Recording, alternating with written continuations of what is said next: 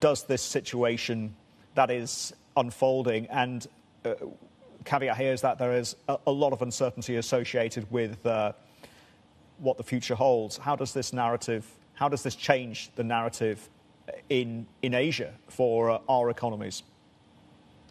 Yeah, that's a good question. And what it's really doing, we can see through the early financial market behavior, is that risk off is really taking hold, and there's heightened uncertainty about how these tensions are going to potentially escalate and what that means. And so, we've already seen oil prices, rise, and that's obviously impacting, APAC, given that most of APAC's largest economies are net oil importers. We estimate that these Russia-Ukraine tensions have added about $10 to $15 per barrel onto the spot price.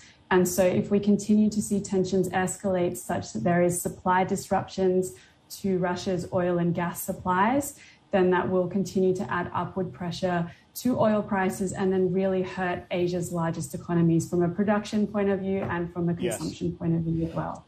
Do you think, Katrina, this is building up to a stagflationary environment almost? I mean, that's certainly a risk, and the risk is only rising as these Russia-Ukraine tensions continue to escalate. And so that's really a heightened concern, and that would be particularly problematic for central banks across the globe, but including in APAC, because central banks in APAC, for the most part, have been taking a measured approach to monetary policy normalization. Whereas if we do see a sustained hike in oil prices, then those central banks would likely be forced to come off the sidelines more aggressively and hike rates to try and anchor those inflation expectations.